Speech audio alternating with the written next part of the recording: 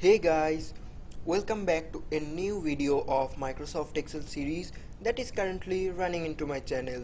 Friends, in my previous video I have showed you how to use the length formula and how to count the total characters in only a cell. But today in this video we are going to learn how to count total characters in a cell range. To learn about this formula briefly, watch this video till the end.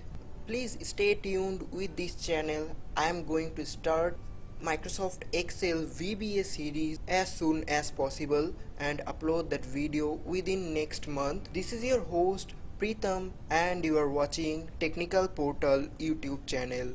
Don't forget to subscribe my channel and also press the bell icon to get all notification from my channel. So without wasting any time, let's begin.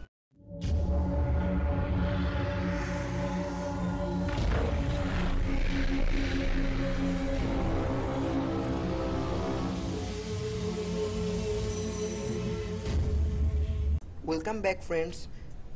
For your easy reference, as usual I am going to run the OSK software, that means the on-screen keyboard, so that you can notice which of the keys I am pressing in my keyboard. Friends, I have already created a file previously to save time. Let's open that file. So here it is. Suppose you have a data file and you are going to count the characters in a cell. If you have watched my previous video, you will definitely know the length formula that I used there. The length equals to len length, then give the cell reference number here, close the bracket and simply hit the enter button. Look at here, in this total column I have used the sum formula to sum the range in this column, and after you have copy the formula from upside down, look at here, the formula is showing you the result without any errors. But what if you have to count all the characters in a cell range? The length formula is used to count the characters only for a single cell.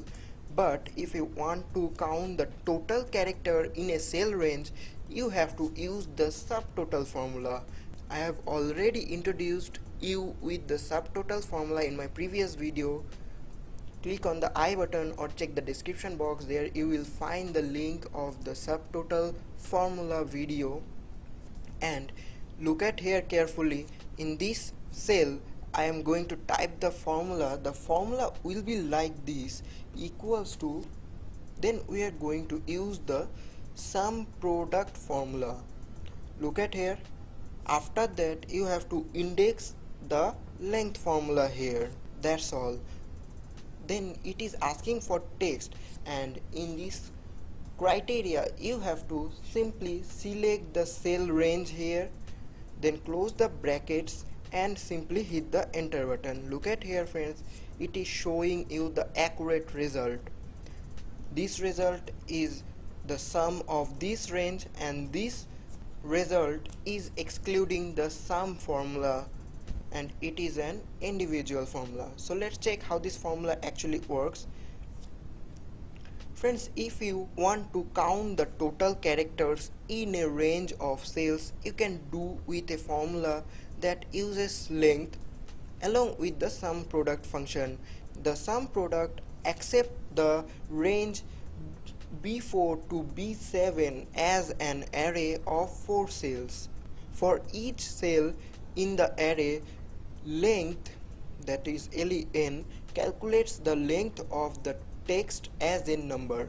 The result is an array that contains 4 numbers. Sum product then sums the items in this array and returns the total. So that's all for today friends. Hopefully you have learned a new trick of using length formula with sum product formula in Microsoft Excel. If you have any queries, you can share it in the comment section. Share this video with your friends. Keep learning, keep supporting this channel and stay tuned. I will come back soon with another video. Stay tuned.